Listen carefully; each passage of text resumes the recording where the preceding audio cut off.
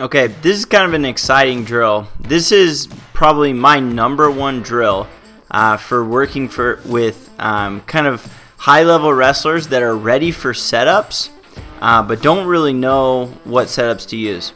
So growing up, a lot of kids will score takedowns just by simply getting after somebody and attacking, and they're nice and strong so they can take people down. Later on, you need some setups. So we use this drill. I call it the copycat drill.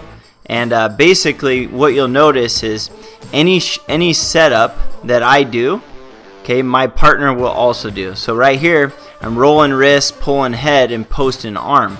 Roll wrist, pull head, post arm. So I'll hit 3, and then he hits 3. And this is what we call the copycat drill. Basically, I'm going to copy, okay, my partner. He's going to do 3 setups. I'm going to do those same 3 setups. Starts working on kind of your diversity. But also, like, if you're a really good wrestler working with a young wrestler, it's important that he learns to kind of copy you.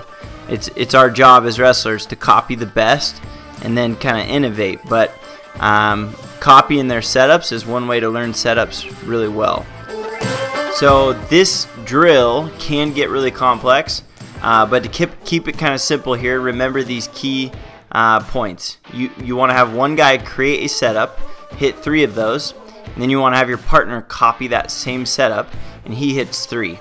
As you get more advanced, this can begin to look a little bit more like almost a live wrestling pace, almost 100%, where it looks like a live wrestling match, but really what's going on is there's still a lot of setups taking place.